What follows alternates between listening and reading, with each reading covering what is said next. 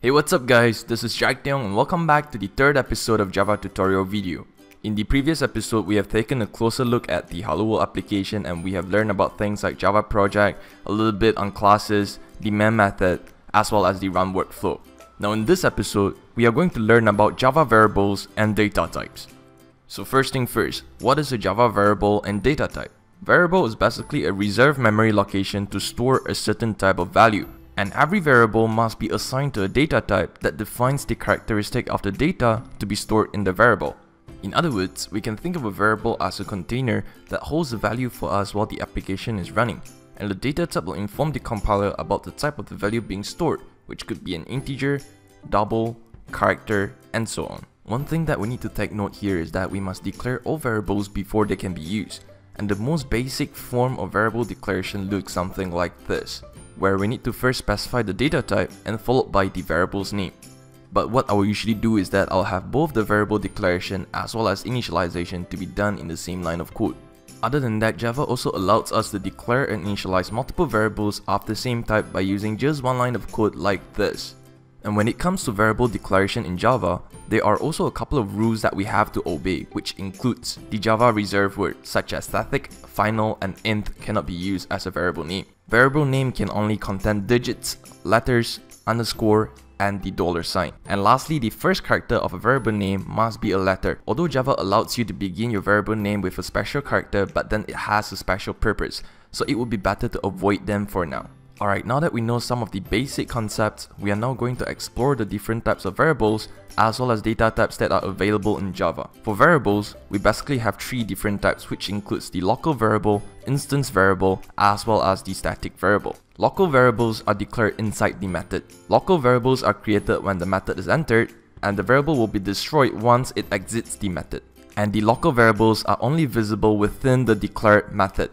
Next, we have the instance variable, and they are declared within the class but outside the method. Instance variables are created when an object of the class is created and destroyed when the object is destroyed. And the instance variables are visible for all the methods within the class. Now it's okay if you don't understand this concept at this point because we are going to talk more about classes and objects in the later episode. Lastly, we have the static variable, and they are declared within the class but outside the method as well, just at this time with a static keyword. Static variables are created when the program starts and destroyed when the program stops. The visibility of a static variable is quite similar to the instance variables. However, static variables that are declared public can also be available throughout the program by calling the variable together with the class name. And usually the static variables will be declared as a constant variable by using the final keyword, which basically means that the initial value that has been assigned to the static variable will not be changed. Alright, that's it for variables, and let's move on to the data types. We can basically categorize the data type into two different categories, which are primitive data type and non-primitive data type. Primitive data types, also known as predefined data types, are the most basic data types that are available in Java. There are 8 different primitive data types, which includes boolean, char, byte, short, int, long, float, and double. On the other hand, non-primitive data types, also known as reference data types, are considered as the more complex member of the data type family because it doesn't store the actual value in the variable but the reference to that value. A non-primitive data type can be a class, interface, or array variable. However, we will cover more about non-primitive data type in the later episode as we are going to put our focus more on the primitive data type in this tutorial. Now I'm going to briefly go through each of these primitive data types and see what value we can store with them. Alright, so boolean data type has a default size of 1 bit, and there are only 2 possible values, which are true and false. Char data type has a default size of 16 bit, and we can use it to store any character.